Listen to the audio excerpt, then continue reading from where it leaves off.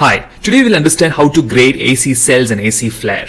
AC cells are going to be graded from 0 to +4, 0 being no cells in the field, 0.5 plus 1 to 5, 1 plus 5 to 15, 2 plus 15 to 25, 3 plus 25 to 50, 4 plus more than 50. So just carry this 15, 25 here to 50 here, okay? Just change the 5 to 6, 6, 6.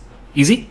Now let us move on to AC flare. AC flare is going to be again from 0 to 4. It's easier than AC cells. 0 means no flare, 1 means faint flare, 2 means moderate flare where the iris and lens details are clear, 3 is going to be marked flare where iris and lens details are going to be hazy.